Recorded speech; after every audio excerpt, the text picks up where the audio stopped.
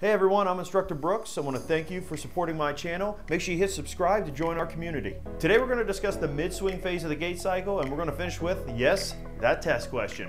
So if you're ready to learn something, let's go.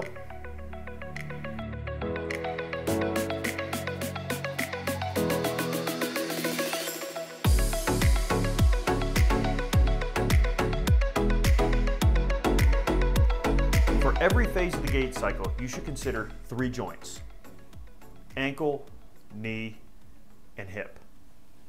That doesn't mean that there's a muscle contraction occurring at every joint, but it's a great way to make sure you don't forget one.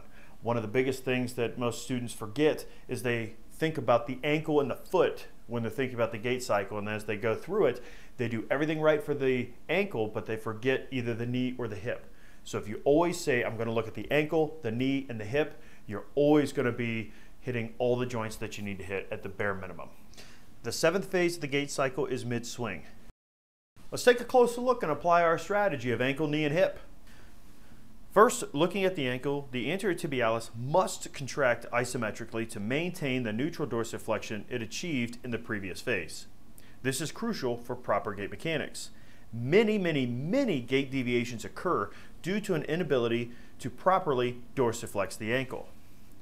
Moving on up to the knee, we should see the knee flexed about 50 degrees, but not due to the hamstrings. The knee is flexed due to the energy generated during toe off and with the hip flexion that is occurring.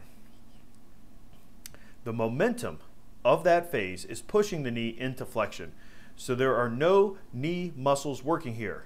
Again, the hamstrings are not flexing the knee here. Finally, at the hip, we see a concentric contraction of the hip flexors to continue to pull the hip into flexion to propel the leg past the stance leg so that we can take a step forward. Get on to that test question. During mid-swing, which nerve, if damaged, will cause foot drop leading to a trip or a gait deviation?